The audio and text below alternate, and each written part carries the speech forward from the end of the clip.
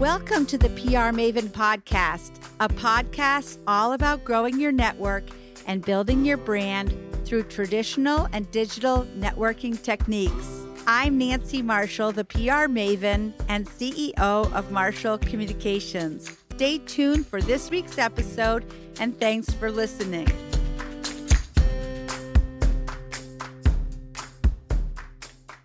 Welcome, PR Maven Nation, to this week's episode, one of our mini episodes, a quick and informative look at the importance of knowing when you are not the target audience.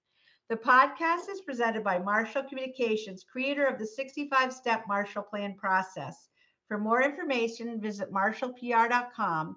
And on the website under PR Maven, you will also find information about my two books, PR Works and Grow Your Audience, Grow Your Brand. This week, I will be sharing my Forbes Agency Council article entitled, Remember, You Are Not the Target Audience. So let's dive right in. One key component of any marketing program is determining a target audience. That is, once you've developed a message, who do you want consuming it? Ask yourself who should care and who will care. How am I going to create compelling content that attracts the people my business can best serve? If you're representing a tech startup in Silicon Valley, perhaps your target audience is recent Stanford graduates looking for a job. If you're promoting a skiing and snowboarding conference in Boston, then your target audience is most likely the avid skiers and snowboarders in the New England area. For sporting goods companies in New England, you want to be reaching athletes in the region, but also their friends and family, those who could make purchases on their behalf. It may seem like common sense, but your target audience is just as important as the message itself and the channels by which you're communicating it. Picking the right audience can turn an otherwise average PR campaign into a resounding success. Choosing the wrong audience, however, can derail even the best laid talking points. Targeting the right demographic can be invaluable. One of the most common mistakes I see people make when identifying a target audience is assuming that they themselves represent the demographic. Just because you don't use Facebook or Twitter, for example, does not mean that your target audience doesn't. I often advise baby boomers who aren't active on social media and yet are trying to reach Americans who use it every day. And I tell them your blind spot isn't necessarily the average Americans. My mom and I have a joke because as an 88-year-old woman, she doesn't care for watching 20-somethings with bare midriffs shaking their bottoms on television. She'll complain and say, how can anyone watch this stuff? And I respond, Ma, you are not the target audience. I've said this to her so many times that when she hears me start saying that line, we end up saying it in unison. I have her trained. She knows she is not the target audience. Take Instagram, one of the most popular platforms for photo and video sharing. Instagram has 1 billion users around the world. Just under 3% of Instagram users are in the 55 to 64-year-old age group, although many in that age group are probably professional decision makers, from small business CEOs to nonprofit executives. Users under the age of 35, on the other hand, make up more than 70% of the platform's users. Therefore, if you're looking to target that age group with a PR or advertising campaign, Instagram can be a powerful tool, regardless of your own social media preferences.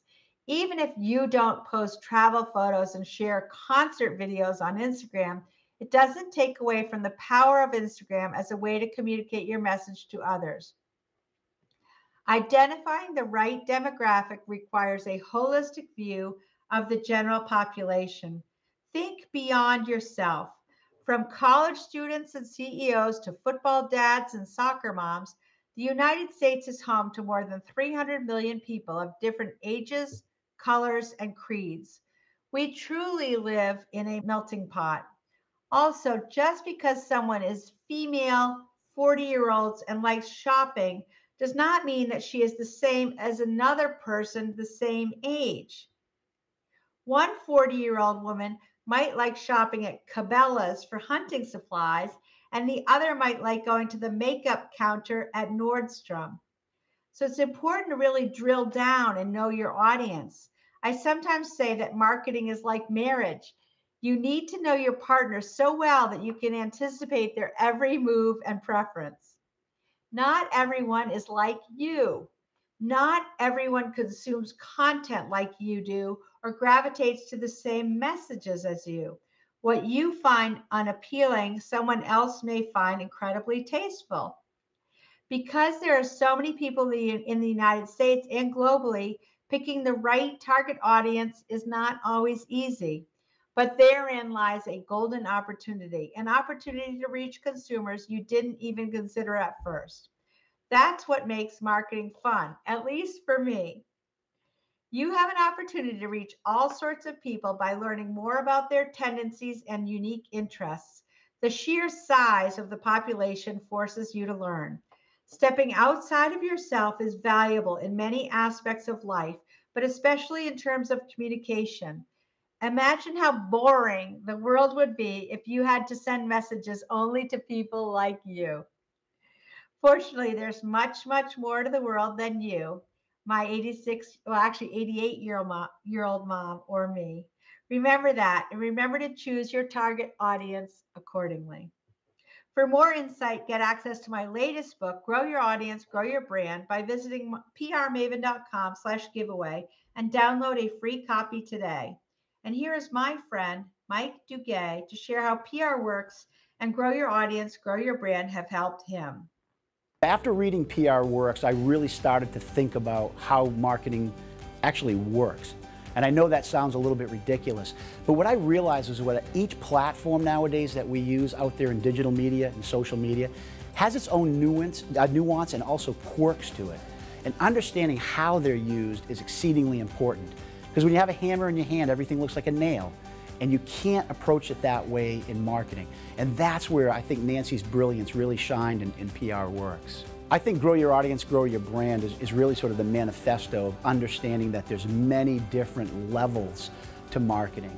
It's on your personal side of your brand, how actually you express yourself through business, but also what people hear you saying and what they see out there in the public eye as well. So I think what's really important there, that's really the blueprint of how you go about using these new social media platforms, but also to express who you are as a human being. Because people want to see you authentically and genuinely working with not only what you do, but also with the customers. And Nancy, on a personal level, I think that's who she is. She embodies that approach.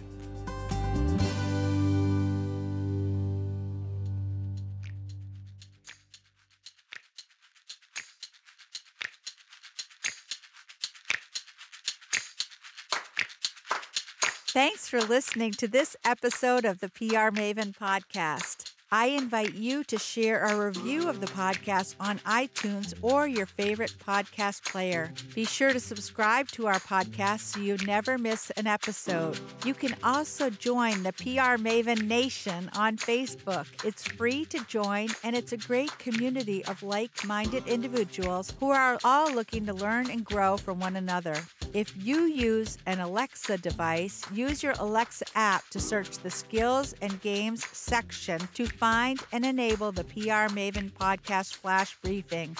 This will give you access to exclusive content and more PR and marketing advice. Thanks again for listening, and have a great rest of your week, PR Maven Nation.